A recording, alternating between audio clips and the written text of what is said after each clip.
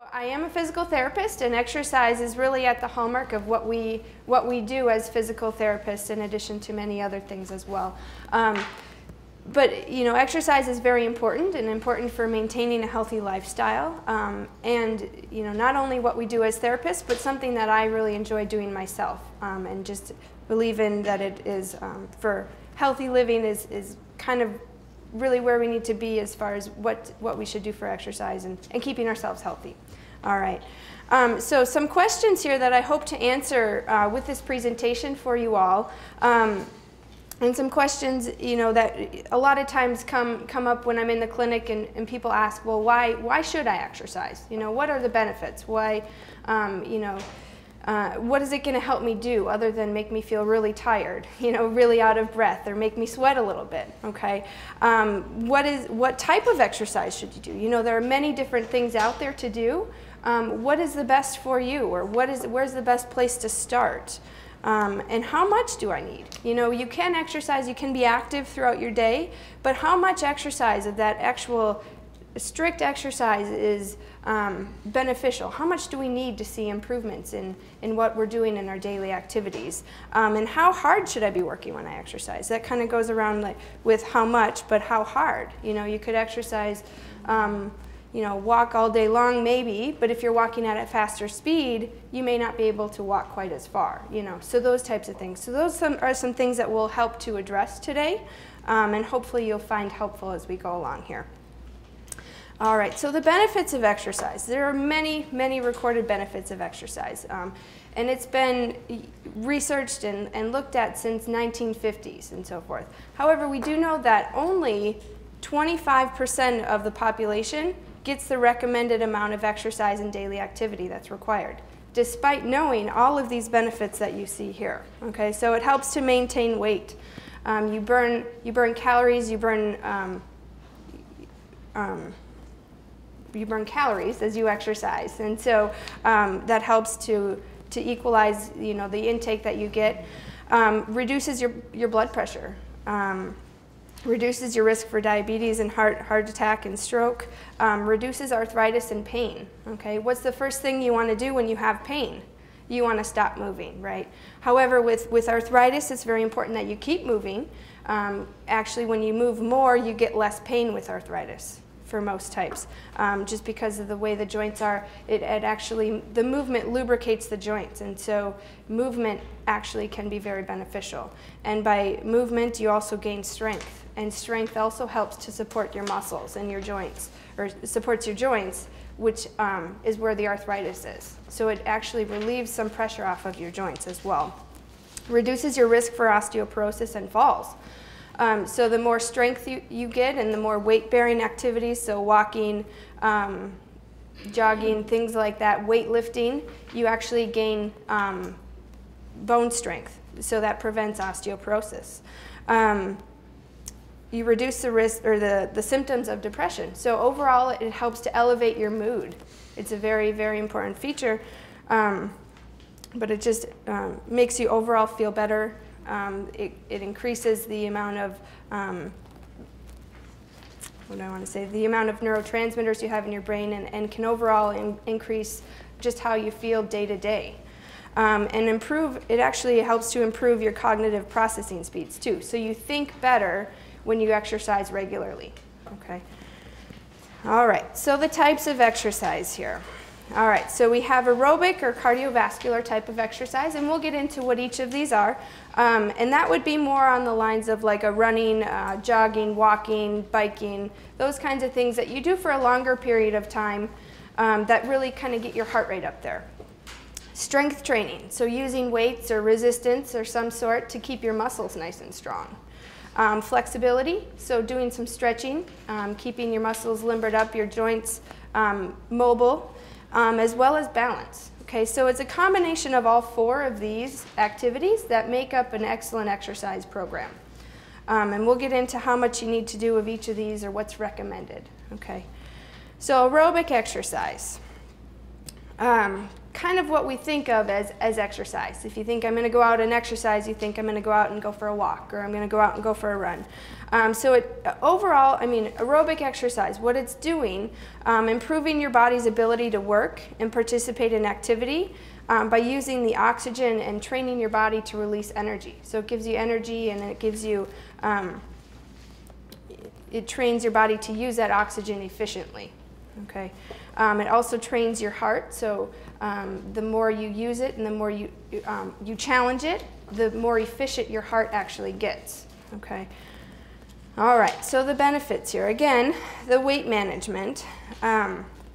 You can actually reduce fatigue with aerobic exercise. Kind of seems counterintuitive, but the more you exercise, the more you get a better tolerance for it, okay? So a lot of times with the patients that I see, they say, well, I don't want to exercise because it makes me feel so tired, okay? It makes me feel like I can't do anything for the rest of the day. Well, actually, you know, that fatigue is true. You know, you do get tired after you exercise, and that means you're actually exercising correctly. So keep that in mind, but it may make you tired for a certain period of time, but overall, it will reduce the fatigue that you feel on a day-to-day basis. Okay, and that's that process of training your body. It'll help you to maintain your mobility. Okay, so the more you walk, the better you get at walking. You know, if you don't use it, the saying is that you lose it. So, you know, depending on, not to mention it makes your muscles stronger, your heart stronger, so you can tolerate more activity as you go along. Improves your mood, improves the mental health and mood. Again, that reducing depression. Helps to improve your sleep. So if you're having difficulty sleeping, think about what you're doing throughout the day. Are you sitting down and being less active throughout the day, and then you realize you can't sleep at night? Well, maybe that's because you don't get enough activity during the day to keep to make your body tired enough to sleep. You know, and you don't get good sleep either. Reduces the risk of cardiovascular disease. Again, you're training the heart. You're training your body, your muscles, how to take up oxygen and use that oxygen efficiently, so you can complete your day-to-day activities. So the recommended amount, or the recommended frequency of aerobic activity would be about 3 to 7 days per week. Okay, so this is something you kind of have to adopt and find what works best for you, and really enjoy what you're doing. Okay, because if you don't enjoy what you're doing, you're not going to do it. And that's a lot of times what I have to go to with the individuals that I see, because if I tell them to do, you know, I want you to go out and bike for an hour. Well, if they don't know how to bike, or if they don't like to bike, they're not going to do it, regardless of how good it is for you. So really find that thing that you like to do, and it's easier to stick to. All right, so how much do I really need? Okay, so these recommendations come from the CDC, and this is really what we recommend for all of our patients in our population that we see. So it says 2 hours and 30 minutes of moderate intensity exercise. So what that equals out to be, so 150 minutes, okay? And it actually, if you break it down, it's 30 minutes a day. Okay, so that 2 hours and 30 minutes seems a little overwhelming, but it's per week, okay? And then that's that moderate intensity. And we'll get into what the moderate and then the vigorous below that means as well, okay? Or if you want to do a little bit higher intensity type of exercise, so this means you're working a little bit harder, okay? Breathing a little bit heavier, you get tired quicker. It would be 1 hour and 15 minutes a week, or 75 minutes total, okay?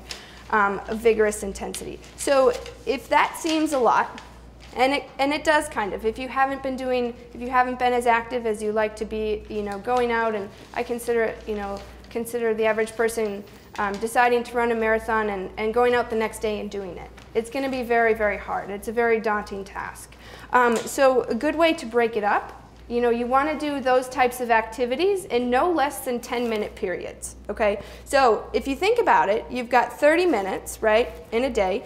You take up morning, you do 10 minutes, afternoon and evening. You know, there you got your 30 minutes, okay? And so if you're able to break it up like that, it's a bit more manageable, okay? And then you can really kind of see, well, can I do a little bit more next time? Can I do 12 minutes? Can I do 15 maybe? And then you only need to do it twice a day.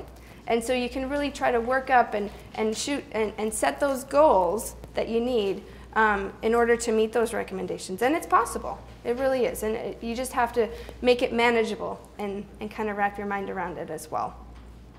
Okay, so intensity. All right, so that moderate intensity I was talking about, that 30 minutes of moderate intensity would be considered brisk walking, water aerobics, ballroom dancing, gardening, I guess light gardening, so you wouldn't be shoveling or lifting dirt or things like that. But so brisk walking, so enough where a good way to tell the intensity that you're working at, is what we use is called the talk test. Okay, can you be exercising and can you still maintain a conversation without feeling like you're out of breath? Okay. So you should be able to maintain a conversation. However, you shouldn't be able to feel like you can sing. Okay? Singing takes a lot more breath and a lot more, it takes more breath, I guess, than just holding a conversation. And so if you can sing, then maybe you can increase your speed a little bit or increase your intensity. It's a good way to kind of measure how hard you're working. Okay? So that is that 30 minutes a day, 2 hours and 30 minutes a week. Vigorous intensity, on the other hand, would be more jogging or running, swimming laps, biking at 10 miles per hour or greater, jumping rope, heavy gardening, so that's more of like the shoveling, the lifting dirt, getting down hands and knees, carrying objects and so forth, or hiking uphill. Okay, all of these things will actually the intensity is higher, so it'll actually make your heart rate go higher. Okay, so you're working at a higher level.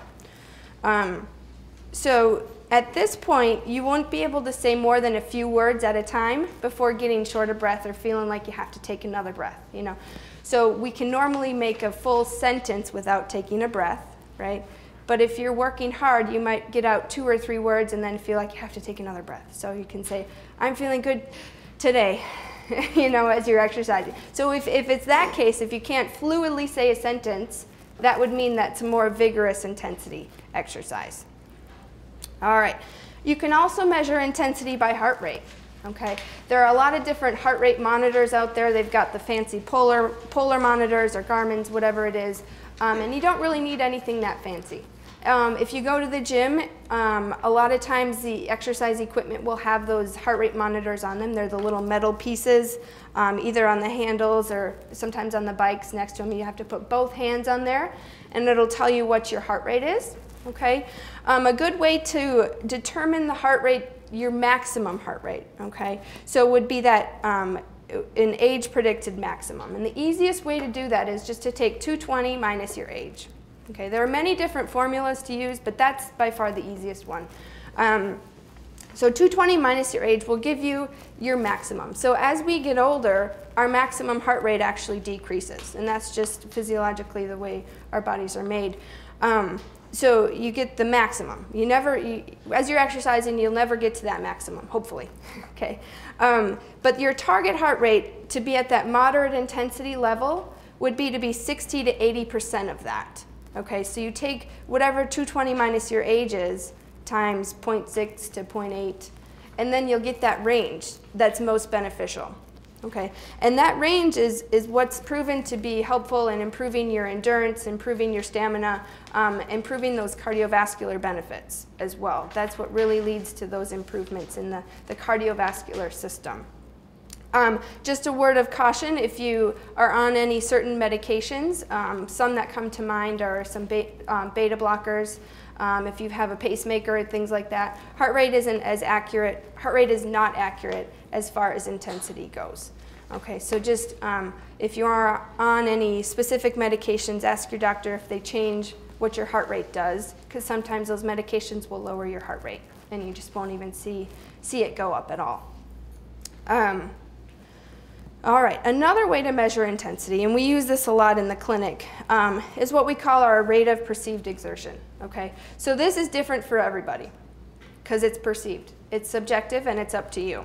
Okay, so you self-rate yourself based on how hard you feel you're working. Okay, so as far as 0 goes, you're resting. You know, maybe even you're sleeping maybe. 10 would be extremely hard. You don't feel like you could push any harder. You know, your legs give out, or whatever bad things would happen at extremely hard. Okay, so you're pushing as hard as you possibly could.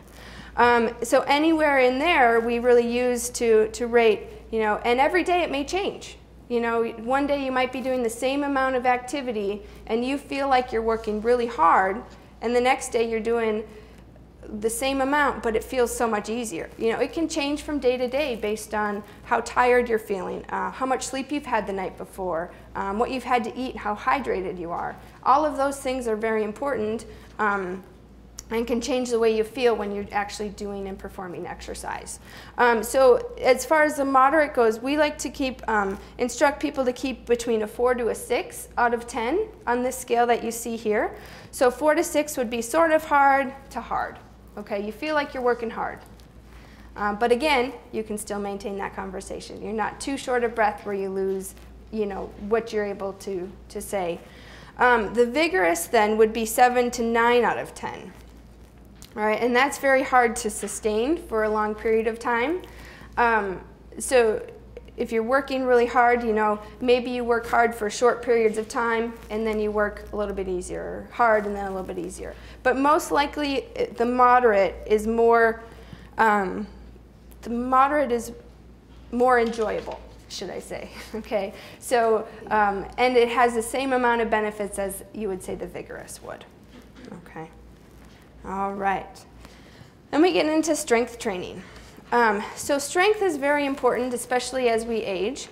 We lose about 10% of our strength starting from our second decade of life. So starting when you're 20, you lose 10% of your strength every decade of life.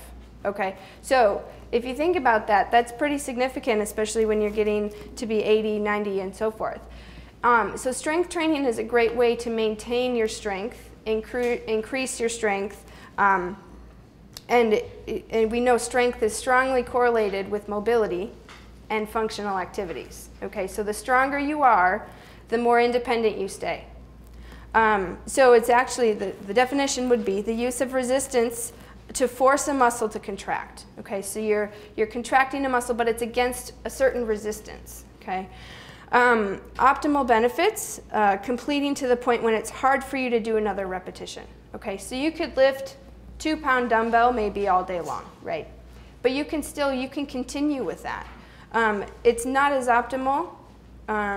We'll get into the optimal amounts, but to keep doing repetitions that feel easy for you. Okay, you don't get as good of benefits if you're lifting a weight that's easy for you and you feel like you could lift all day long. Okay. All right, so the benefits of strength training, one would be to build strength, right? Maintain bone density. So there's that osteoporosis again. So you can increase your bone density by doing resistive type of exercises. It improves balance, coordination, and mobility. Okay, you ask why? Well, if you're doing any strength training when you're standing, you're using your balance, okay? Your balance is also strongly related to your strength. So the stronger you are, the better balance you have, okay? So if you don't have strong muscles, it's going to be hard for you to keep your balance and maintain your posture as well. It reduces the risk for falling, again, because the stronger you are, the less risk of falls you have, and maintains independence in performing activities of daily living.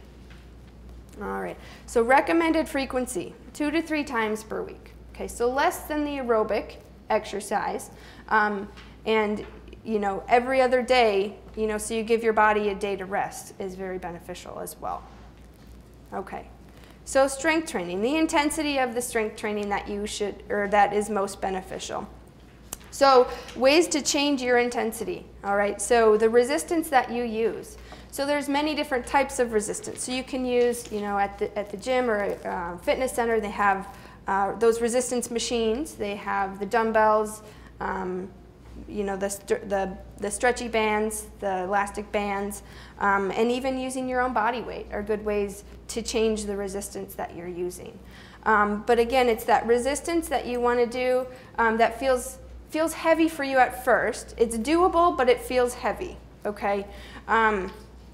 If you're doing it and it feels light to begin with, it's probably going to feel light throughout your whole exercise routine. Okay, so you want to find that spot where it feels heavy, you know, and it should, because you're actually working the muscle.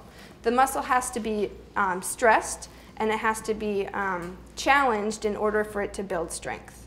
The repetitions. Usually, you know, a good goal would be to be about 10 repetitions of each exercise that you do. If you can get to 10 and you don't feel tired, you could probably use a little bit heavier weight. You could also go, if you can do easily, if you can do 20, you can definitely get a stronger or a heavier weight or heavier resistance, okay?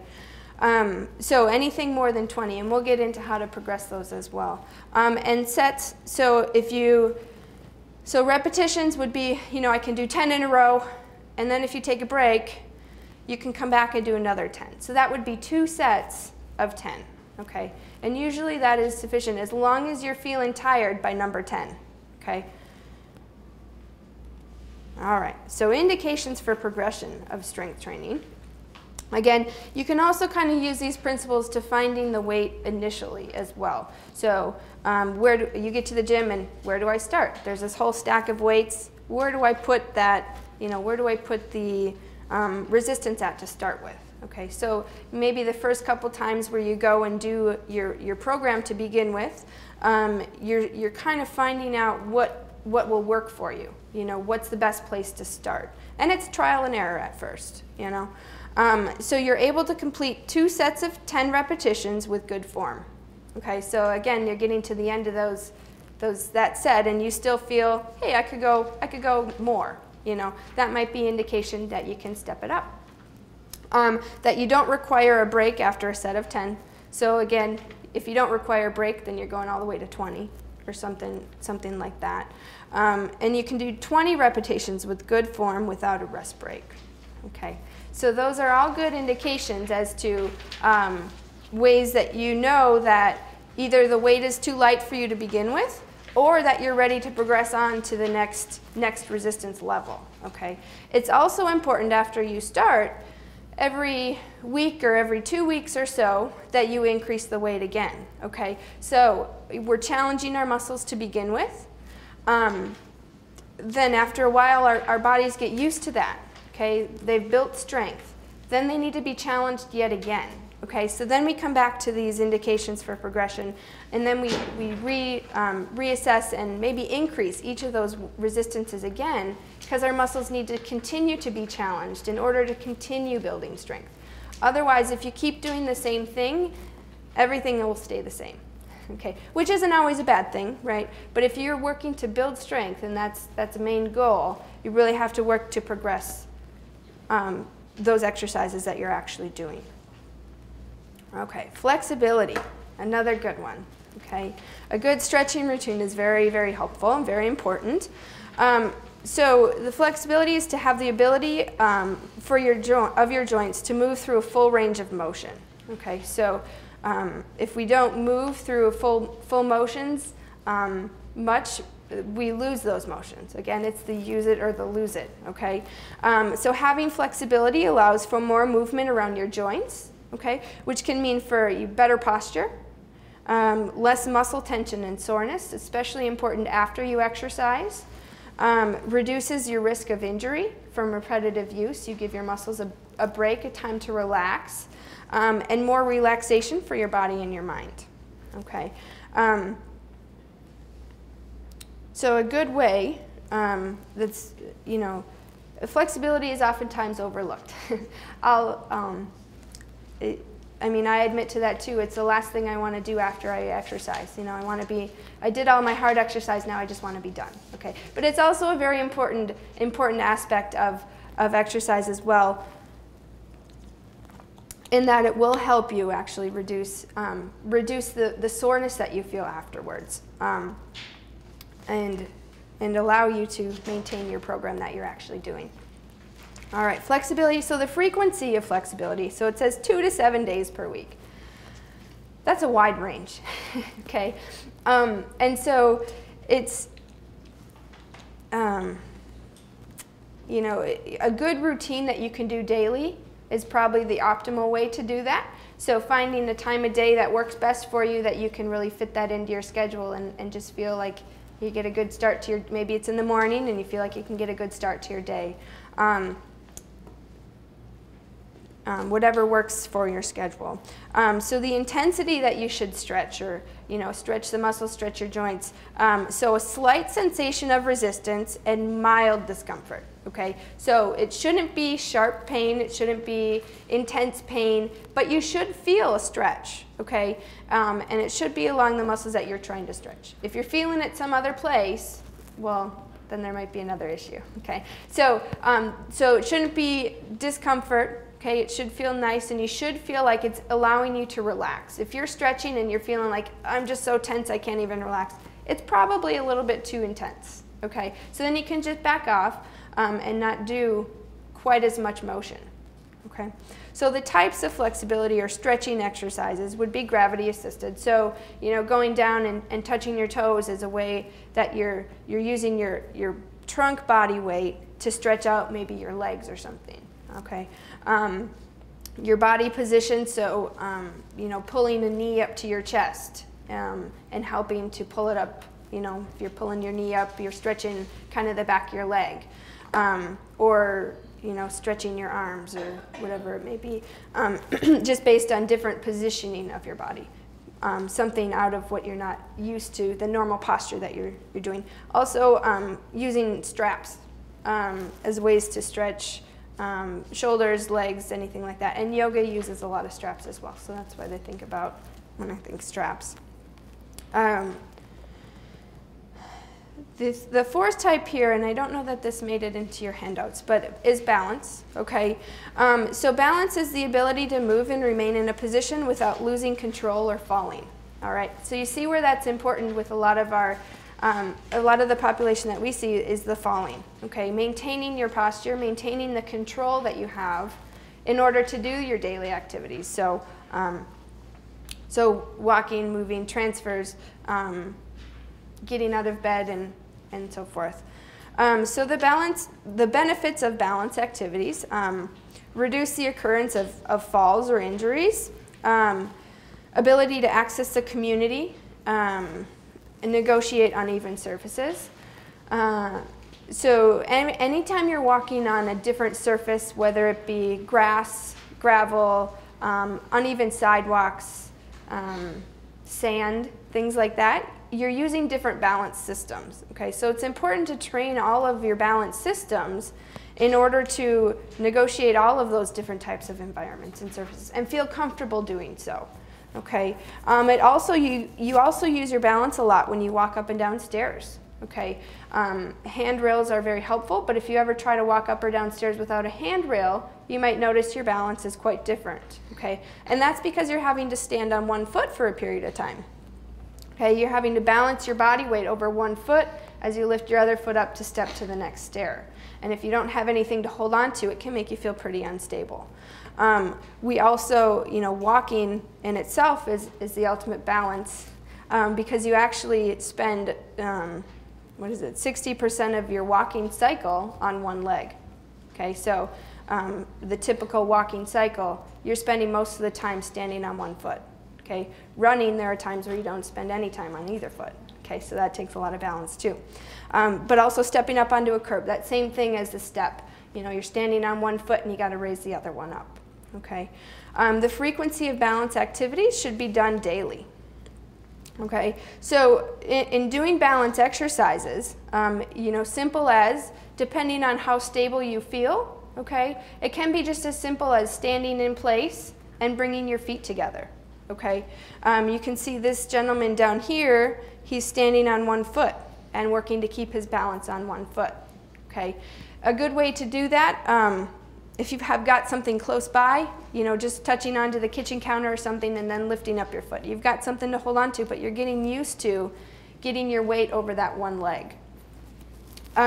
So the variables that you can change to practice your balance are your sense of touch and your feet.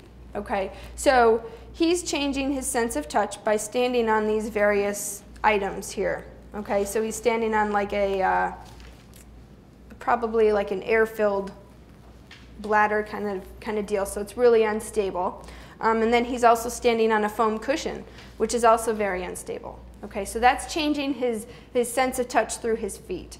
You can also change that sense based on how you position your feet as well. Okay, so if I have my feet together, my balance is different than when my feet are apart, right? So if my feet are together, or if my foot is heel to toe, my balance is much different. Okay, if I'm standing here with heel to toe, and that's the way to change your sense of touch through your feet. Also, that one leg as well. Okay. The other one is your vision. Okay, so if you notice it's more difficult to keep your balance, or you notice more like you're more unsteady when you're getting up to use the bathroom at night, you know, you depend so much on your vision to keep your balance that if you lose that vision, you feel very, very unstable. Okay, so a good way to challenge, you know, your vision, or not challenge your vision, but challenge the other systems, is to take away your vision. So just by closing your eyes. Okay, when you're doing any of these also, you know, when you close your eyes, it's very important that you're standing near something. You feel safe when you're doing it. Okay, standing in something sturdy, something that you can hold on to if you need to. Also, the third sense that we use and is very important is our inner ear. Okay, so that would be our vestibular system. And so when these other two senses aren't available, like you are walking in the dark, your eyes, okay, so that takes away your vision, and you're on the beach, takes away your sense of touch, or it changes that. Or walking in the dark on gravel, that changes how your balance functions. And if your inner ear isn't working as strong as it should be, your balance won't be as strong as it should be either. And it can place you at higher risk for falls. Okay, so changing any of those variables can work to actually improve your balance. Okay. All right, so we've gone over the 4 types of exercise. Okay, now where do we start? Right, so you're all here. That's a great start. You're interested in the topic. That's excellent. So oftentimes it's the getting started and getting motivated that's the most challenging part. Okay, so it's recommended, you know, set aside a time. You know, you really want to do this. Find a goal that's interesting to you. You know, you want to be able to join this or participate in a certain event or something, and you want to be able to be in good health and good fitness to do that. So that's the goal you're working towards. So set aside some time every day that you can do each of these things, and make a schedule and a routine. Find activities you enjoy. All right, so like I was saying before, if you don't enjoy what you're doing, you're not likely to do it. Okay, it's going to be, at first it might be easy to maintain, but after a while, if you get into the routine and it's a chore to go and do it, you're likely not going to. Okay, so activities you enjoy. Maybe you enjoy being with your friends, so find a friend to do it with you, or social situations in which that would be more enjoyable for you. And identify barriers and address them as necessary. So barriers, those are big ones, because we all have excuses, right? All right, barriers to exercise. All right, you're just saying, I'm just so busy, I have no time to exercise. All right, so some ways you can maybe address that. Set aside a time, schedule time every day, 30 minutes before you eat dinner or something. You know, those, really look at your schedule and think, where can I fit this in? Because I think if you take a closer look, there's 10 minutes here or there, and again, those 10 minutes, right, you can add up to 30 minutes eventually. Convenience. So do you have to drive to the fitness center, put on your bathing suit and get into the pool? Or is it just as convenient as walking out your door? You know, if water aerobics is what you enjoy the most, is that convenient? Okay, if it's not as convenient, or if it's across town, or some other location that's not as likely to get to, it may not be as easy to maintain that. Motivation, feeling like you're just too tired, or you don't know where to start, or you would rather watch TV or sit on the couch and watch the next episode of whatever has just come on. So motivation is a tough one to get over, but a good way to do that, again, is to exercise with a friend. Set up a, there are a lot of fitness classes, exercise classes that have a schedule. So if you don't get there at that time, well, you miss the class. Okay, so it's easily scheduled for you, gives you motivation, it gives you social interaction as well. Reduce confidence, so feeling like you're not safe when you're doing the exercise. If you're unsteady when you're walking, maybe walking isn't the best option for you at this time. Maybe starting on like a stationary bike or something would be more helpful. So finding those places where you feel most comfortable and confident that you'll be successful. Access to equipment and facilities again. Do you have a membership to a fitness center, or do you have, if you're feeling unsteady walking, you need a bike, do you have a bike?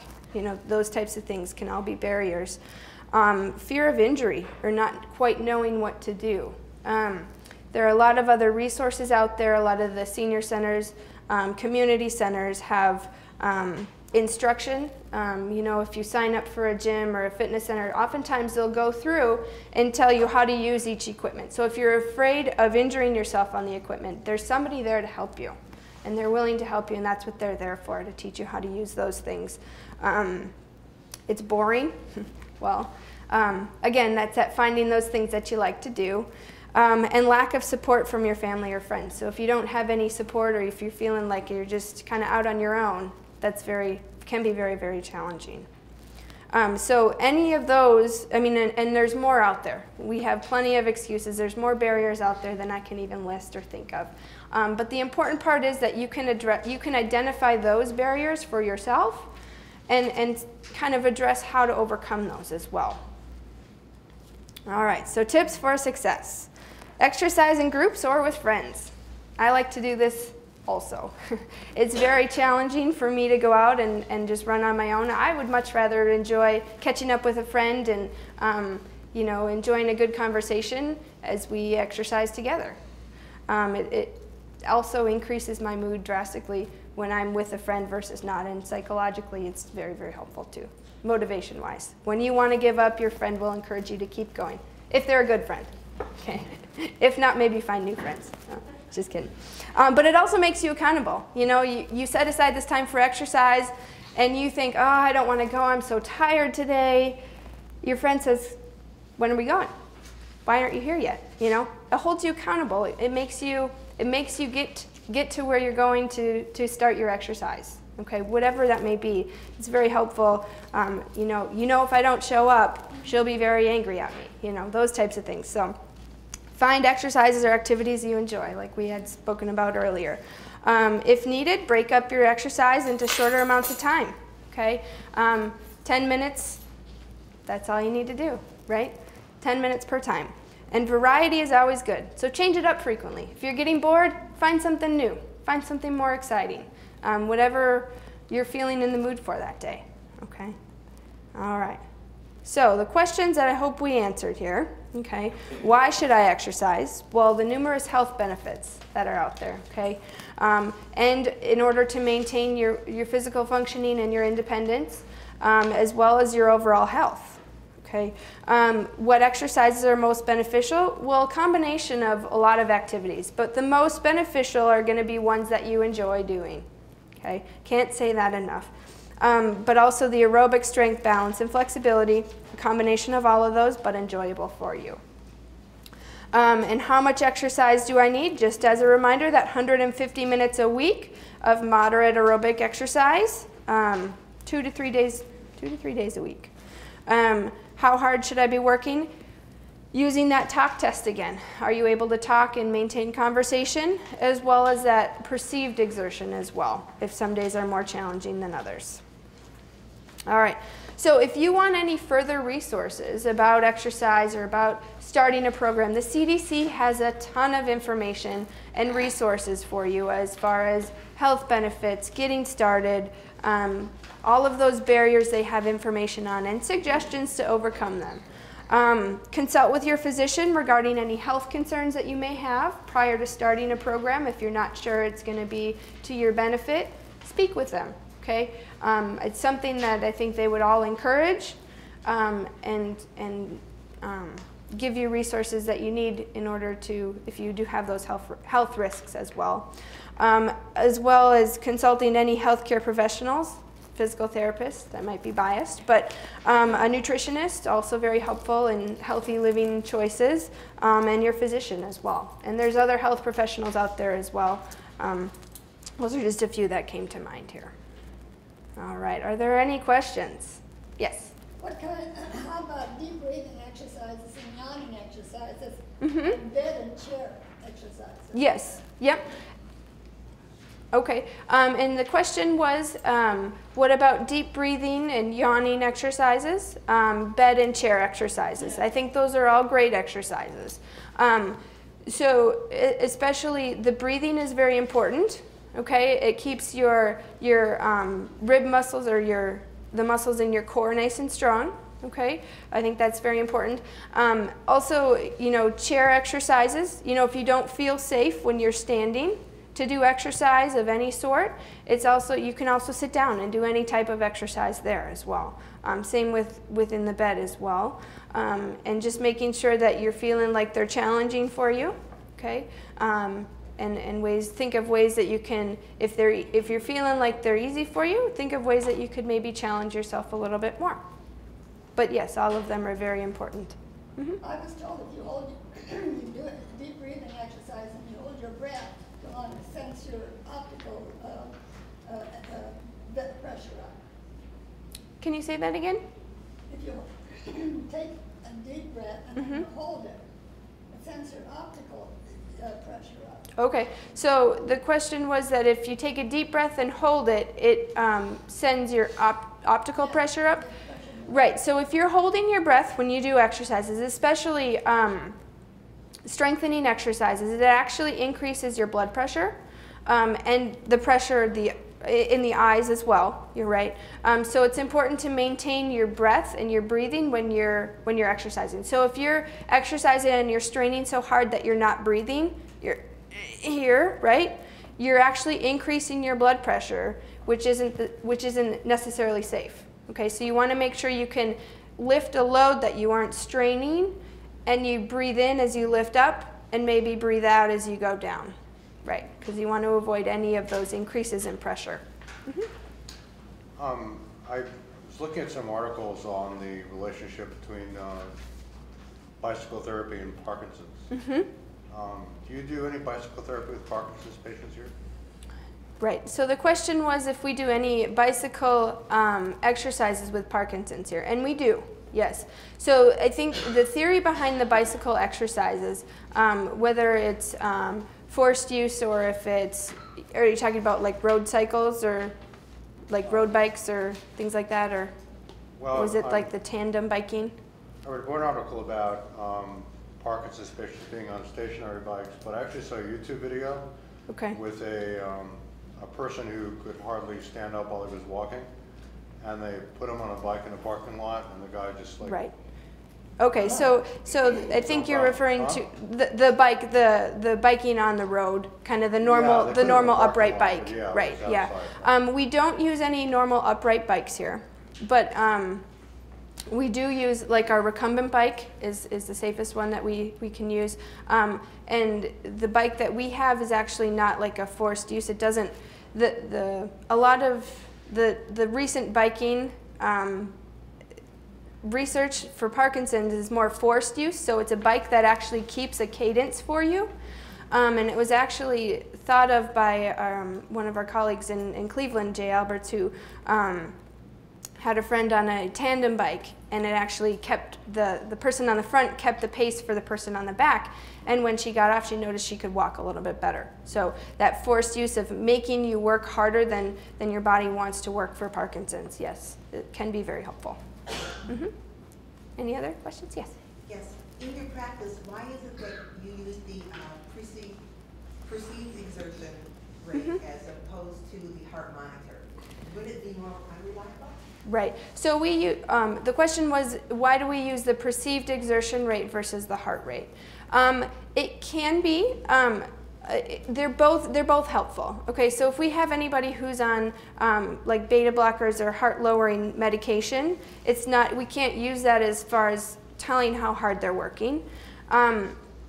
Sometimes with Parkinson's also, the heart rate doesn't respond as a person without Parkinson's. So that's something that, you know, they can feel like they're working harder, but their heart rate will probably not go up to that 60 to 80% range. So that's a good way for us to kind of monitor, you know, perceive, do they feel like they're working hard, or they feel like they're working easier? Can we push them harder? You know, because heart rate isn't always accurate, and put that caveat in there, I guess. But it's also, it can change, your perceived exertion can change from day to day as well, based on other factors.